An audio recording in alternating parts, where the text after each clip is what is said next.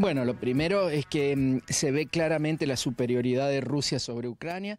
Quizás algunos que tienden a analizar esto como un partido de Boca River creían que iba a ser un paseo, que iban a llegar a Kiev en 2 semanas. Eso no es así en ninguna guerra.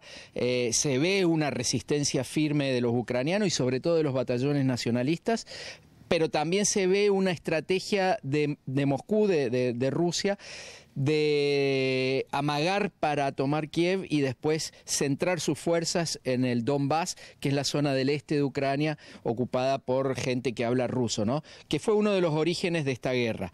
Eso ya está casi todo en manos de Rusia, incluso la salida al mar de Azov y al mar Negro, Mariupol y todo un corredor de continuidad territorial hasta Crimea.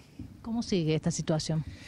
Lamentablemente yo creo que sigue con la partición de Ucrania, eso es inexorable. Ten en cuenta que no estamos hablando de 2 pueblos hermanos, ni siquiera eso, es el mismo pueblo.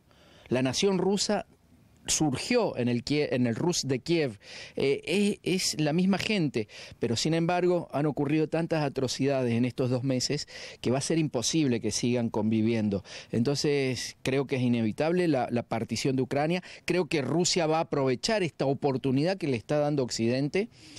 Occidente está jugando con fuego y se está suicidando realmente y están dejando sola a Ucrania y van a seguir hasta Odessa y quizás hasta tomar Transnistria, que es una zona rusófona de Moldavia. Entonces esto ya se regionaliza. Van a tener todo el sur de Ucrania. Ucrania va a perder su salida al Mar Negro y se va a partir.